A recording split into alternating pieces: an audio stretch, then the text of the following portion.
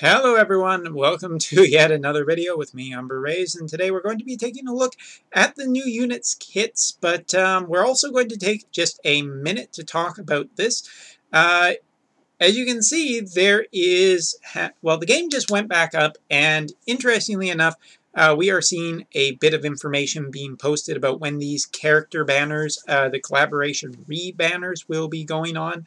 So as you can see, here is some information. As you can see, the schedules are basically kind of posted in here.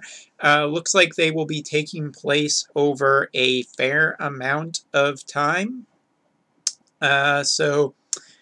Yeah, there's a lot of details about this. I would definitely check out the Reddit for final information, but actually it might just be happening over a few days. It's kind of confusing to read, but if it's only 3 days to get all of this stuff, hope you save some Lapis. But yeah, with that being said, let's talk about the new characters, shall we?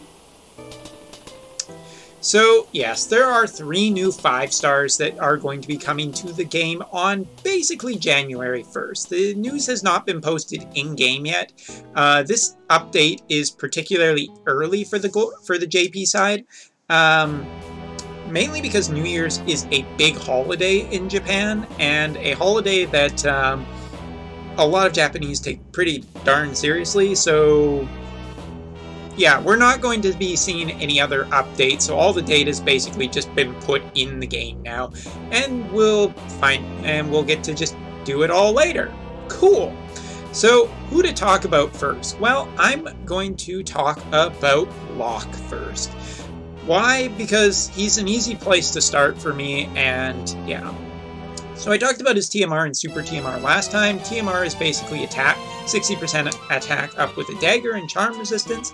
I really think that this is like just a absolutely great TMR because so many characters can equip daggers.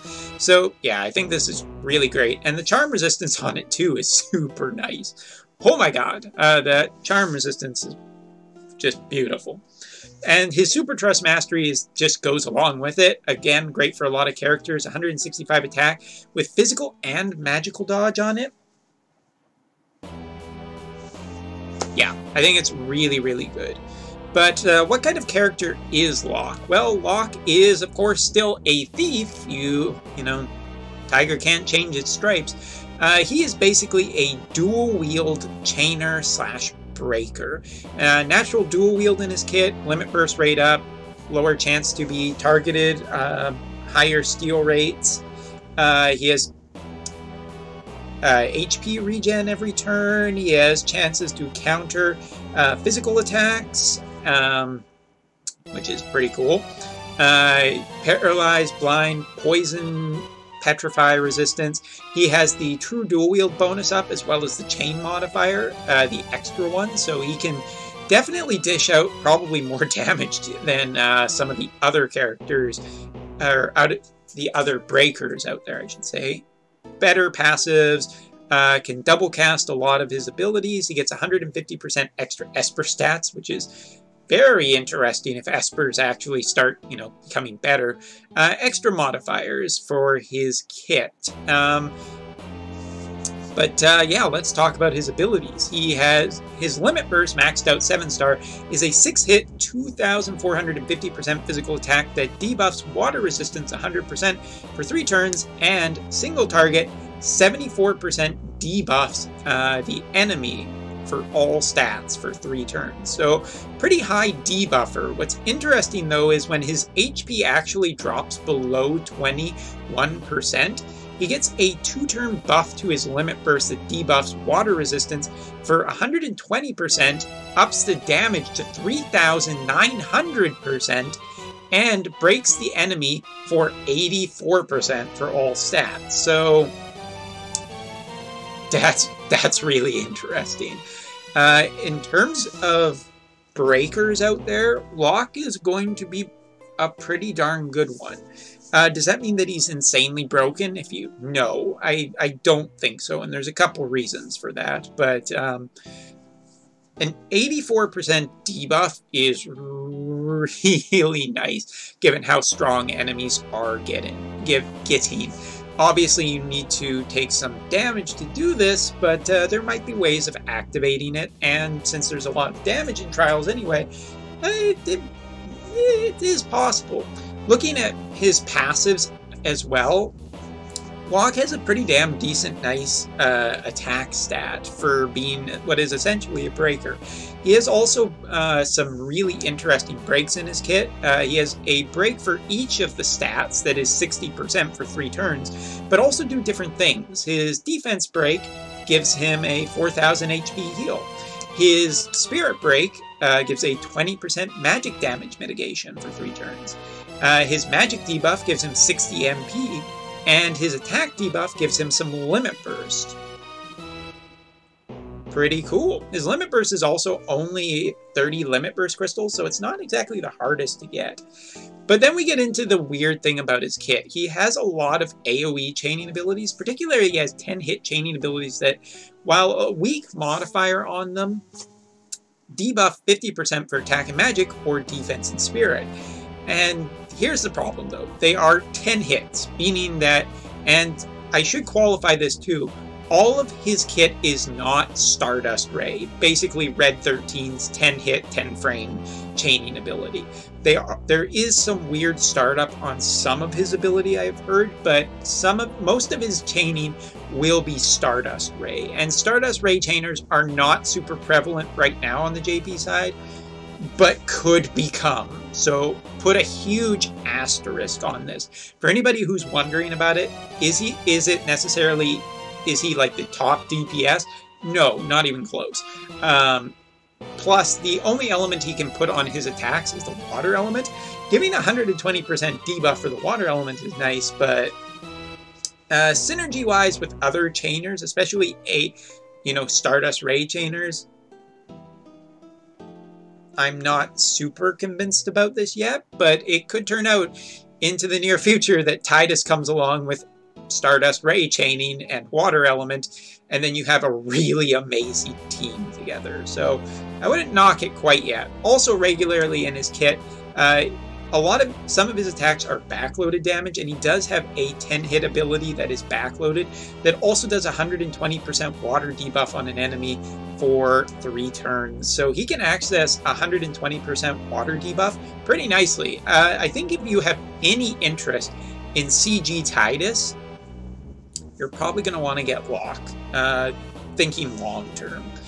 Cooldown abilities that he has in a 7-star, he has a debuff of 70% for 3 turns to enemies, and gives himself a 200% buff for attack for 4 turns, and adds water element on his attack. That's available turn 1 on a 7-turn cooldown, so it's kind of slow, but gives him probably can get his limit burst before these debuffs go away, and he gives himself a pretty nice attack buff too. That's important.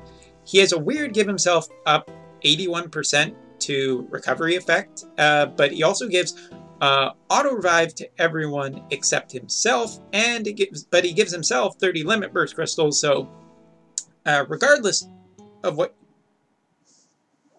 you think about this, giving himself a limit burst at any time, and this is on a 6-turn cooldown, by the way, you could easily, go into his first ability, then use this ability before the buffs or the debuffs wear off on the enemy, and then have access to his limit burst the following turn to take advantage of the water damage and the water debuff and everything here. I think that there is some synergy in his kit, and I like that. His last ability is just a 10-hit ability that gives him a 200% limit burst fill rate and access to another ability for 3 turns. This is on a 3-turn cooldown, so it should be fairly regular. Basically some high back damage or backloaded damage that also gives some modifiers to other stuff. Long story short, about Locke. If you are interested in CG Tidus, if you are interested in making a water element team work, Locke is great. I think that he should not necessarily be underestimated. His chaining doesn't fit with a lot of teams right now, but he has some strong debuffs and he has true dual wield chaining buff, so I'm pretty sure that he will be the strongest, just debuff her, because that's essentially what his kit is, debuffing. So next up, let's talk about Magical Warrior Tina, because in the other video, I did not show the animation. So we kind of got to show that off to redeem myself a whole heck of a lot. And that video is even up already while we're talking about this. Isn't that embarrassing? But let's show off the Limit Burst. This is courtesy of Nazta's YouTube. Of course, give him a follow, a like, a subscribe, and maybe a couple dollars too, if you feel so generous.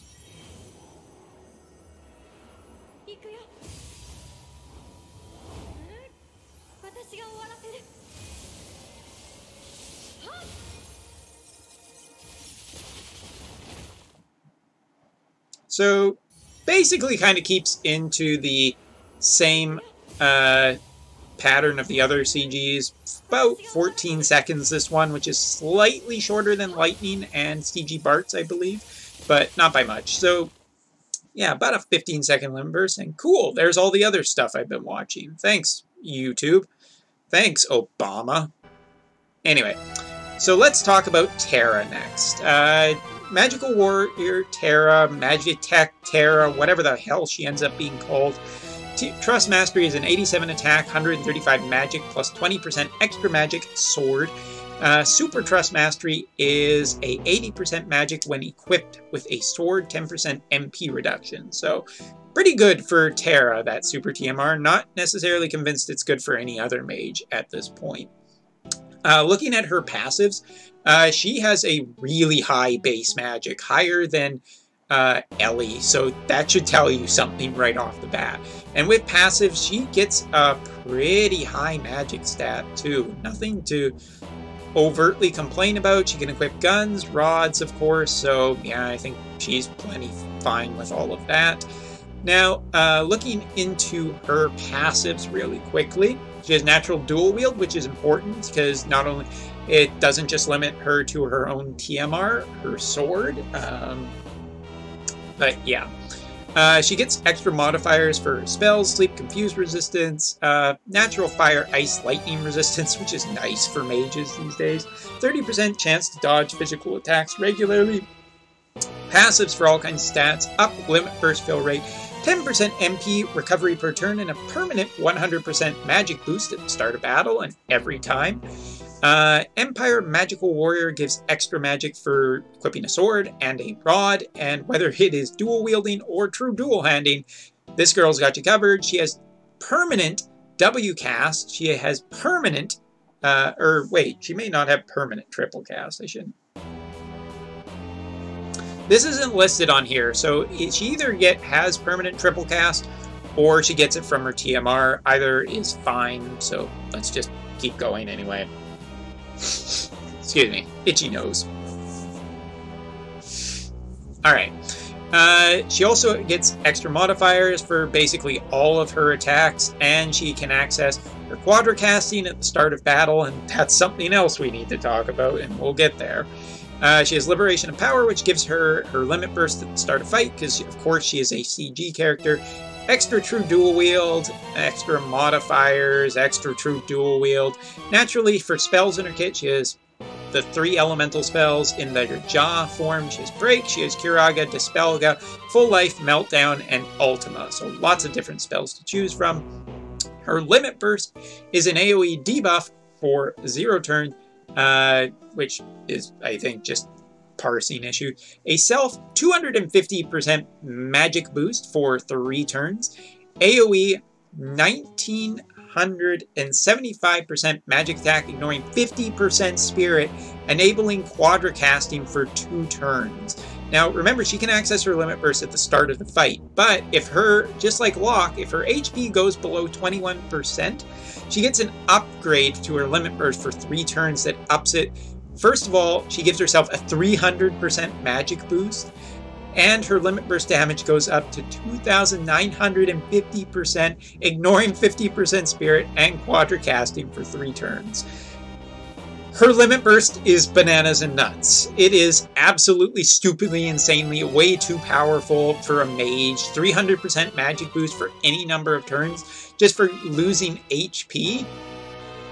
I kind of want to hurt her to make her a little bit stronger. Don't make that weirder than it is. It's just a comment about strategy in the game and team building. Now, she has dual cast in her for her actual active abilities. She has ways to just remove defense debuffs and give herself a magic boost. Basically, and this is the interesting thing, she has Flame Riot, Arrow Riot, and Saint Riot. Fire, Wind, and Holy attacks that debuff for the first turn for 75%, for the second turn 100%, and for the next turn 120%. Or wait, no, I got it backwards. Sorry, flip that around. For some reason, it's listed the other way. But or wait, hold on. Let me read this. So it's an AOE 75% resist for 3 turns. On the next turn, 100% resist for 2 turns, and then on the following turn, 120% for 1 turn. So it's like a 6-turn process. Sorry, should have got that a little bit clearer first, but it's okay. We got it covered. This is interesting. It is a 6-turn elemental debuff that is actually getting worse for the enemies. Damn, when she hurts, she really wants. She has a self-healing ability that gives 4,000 HP, 100 MP, and removes magic debuffs while filling her limit burst at 7 crystals, which is a fair amount. She can give AoE fire, ice, and lightning resistance of 60% for 3 turns, and fill the summon gauge too at the same time. Pretty nice of her. And then we get into her chaining abilities, which are, of course, Chaos Wave. And she has multiple ones. She has a non-elemental, a fire, a wind, and a light. What this means is all of the Chaos Wave chainers on the JP side have a really strong chaining partner with new Terra, with CG Terra. And that is absolutely insane. Also, it should be noted that they are backloaded damage that have stacking damage too. So yeah, needless to say, CG Terra's kit is pretty freaking powerful and compatible with other units out there that have chaining, such as X-Death, who is one of the more powerful mages on the JP side, or Ellie, and possibly Soul. I don't remember what Soul's frames are, but someone will tell us. Next up, Magical Power Full Release gives a 100% debuff for 2 turns to all of her major elements, and a self 200% magic increase for 2 turns, and gives her quadricasting for 1 turn. This is on a 6-turn cooldown, available on turn 1, so yeah, great. Riot Sword is her last cooldown ability. It is on a 3-turn cooldown, available turn 3, a 600% magic attack, ignoring 50% spirit, an AoE 20% with attack with MP drain, which is kind of cool. Ups recovery items, okay, and enables access to Chaos End for 1 turn, and enables access to Chaos End quadricasting for 1 turn. This is a really interesting ability, getting MP back, doing damage, and unlocking a more powerful ability. Chaos End is an AoE, basically a 50 magic attack with 50% ignore spirit, with a final hit that is 750% ignore 50% spirit. Debuffs all of those elements that she loves for 100% for 3 turns. Gives herself limit burst, gives herself damage modifiers for 3 turns, so yeah. Long story short, Transterra is definitely, to me, feels like she will be the queen of the mages, just because of the limit burst. The limit burst is so insanely powerful, and that's assuming that, like, if you just take damage, it gets even worse for the enemy. She has a lot of strong elemental debuffs. What's more, she has more elemental coverage than any of the CG characters we have seen so far. And she can basically always have access to quadricast. She has better MP or MP recovery, and she can do MP reduction. Looking at her MP cost too, yeah, they are a little expensive, so that might be a kind of a downside, but she has ways to regenerate MP. So I would say that if you're a fan of Terra, yeah, no worries, this is the definitive edition of Terra. Nothing nothing to worry about. Yeah. So, yeah, I really like Terra. I think that she's really strong and probably going to be the strongest mage. But without testing, I don't guarantee anything yet. And the last one is the brand new Fina. Let's see if I can get this done in 12 minutes before my last raid orb regenerates. First of all, Kyoto Fina, as I am calling her, Trust Mastery is a 74 attack, 145 magic bow. Should give you a hint of what she is. Super Trust Mastery, 45 defense, 64 magic, 45 spirit. Robe with 70% ice and light resistance. This is just absolutely amazing for a mage. This is absolutely amazing for a healer too. So yeah, really strong, lots of elemental resistance, nothing to complain about there. Now looking at Fina, she has a very high magic stat and a fairly high spirit stat too. Her kit very focuses more on magic, good English. Now, looking at her passives, it looks like she gets limit burst up, she gets natural increases to her abilities, just naturally higher limit burst fill rate, 20% chance to counter attacks with an AoE heal of 800 HP with a 3x mod, that's kind of cool. Heals her HP every turn, 50% chance to ignore a fatal attack when her HP is above 50% or 80%, so cool. Eternal Blossom, 5% MP recovery per turn, some extra HP, magic, more MP recovery per turn. I guess it's 10%. Why didn't they just lump it together? True dual hand magic, which is great because she's bows. Extra damage versus birds, so fuck Ice Bird to death. She has natural ice and light resistance. Ooh, maybe she is really just a fuck the Ice Bird kind of thing. And some extra killers too, which are not listed in here, but okay. She has double casting of her ability, and she has, at the start of battle, access triple casting, probably for equipping her own TMR, so that's cool. More magic, more spirit, all that good kind of stuff. Now, looking at her limit burst, it's an AoE one-hit, 3,450% magic attack that debuffs ice and light resistance by 100% for 5 turns, and AoE except caster fills 20 limit burst crystals? Wow! Wow, that is, ooh, holy shit, Nyx might just have died for this one. And I'm okay with that. 20 limit burst crystal fill on the entire party is really nice given how strong limit bursts have been becoming lately, so I quite like that. Now looking at her kit, she has basically magic attacks, some that heal AoE for 3000 HP. She also does get a new ability for basically the new trial for Brave Exvius units. We're not going to talk about that in this video, so moving on. She can give herself either ice or light element to her attacks, which is good. Also, those skills that add the element also debuff the element of 75% for the enemy and are Chaos Wave chaining, which works nicely with our new Terra. She also has a heal ability, 30 MP while doing damage to the enemy, so that's pretty cool. AoE, I should say.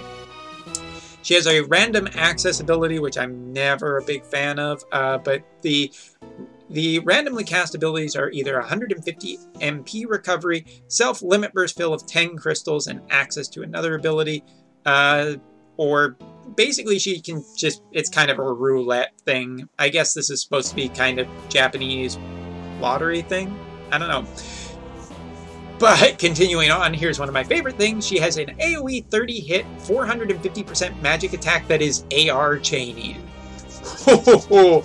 Oh ho ho! It's still Christmas. I love AR chaining, and non-elemental AR chaining for arena sounds fucking beautiful. I'll take that to go. Thank you very much. But also equipping the holy element to her means that she can still holy chain with Lunaire or some other units. So cool. From there, she has AoE 500% magic attacks with a 200% extra modifier up to 6 times. So she can get up to basically a 1700% Chaos Wave chaining ability with either ice or holy, and It's AoE. Wow, that's just really strong. Very curious about how strong she will actually end up being. She has ways of upping her modifiers on some of her other abilities. And then getting into her 7-star, she has an AoE debuff of 100% for ice and light resistance for 3 turns, give herself a 200% magic boost for 3 turns, and give herself quadricasting for a single turn. Ooh, a big power sweep, potentially. Interesting. On a 6-turn cooldown, available turn 1, so liking that. She has a self 300 MP recovery, 300 MP heal split over 3 turns, 200% modifier for a whole bunch of her abilities for 3 turns, remove debuffs on herself, self gives her 100% break resistance for 3 turns on a 6-turn cooldown, available turn 1. So basically, a reset ability essentially for her that powers her up for the following turns. Her next cooldown ability is a magic attack ignoring 50% of spirit, with another magic attack ignoring spirit and another magic attack ignoring spirit, and enables access to a special ability for use, enables access to another ability for on a 3-turn cooldown, available turn 3. So I guess it's a multi-attack that also unlocks some other attacks. Cool. And her last cooldown ability is a single target, 1-hit, 1000% attack that itself gives a 200% modifier and it enables quadricasting for 1 turn on a 3-turn cooldown, available turn 3. So she does have ways to access her triple casting, and given that she has stacking damage, this could be, or quadricasting I should say even, that can be potentially very, very powerful, especially in the long run. And looking at the abilities she gets that she unlocks, basically 100% magic attack that ignores 50% spirit, and an AoE attack that ignores spirit too. Interesting. I'm very curious if that works just as a building up modifiers. I'd be really interested to see her cycle, but yeah. Needless to say, this is a pretty rocking group of units. I think that all 3 of them have potential uses. Probably the one I am least sure about is Locke, because we need better Stardust Chainers and Stardust Water Chainers before I get too excited about this. Who else is there? Fina just seems like Queen of the Mages just because she can access Quadricast, and her Limit Burst is just so insanely powerful, especially if she gets hurt, which that's easy for mages.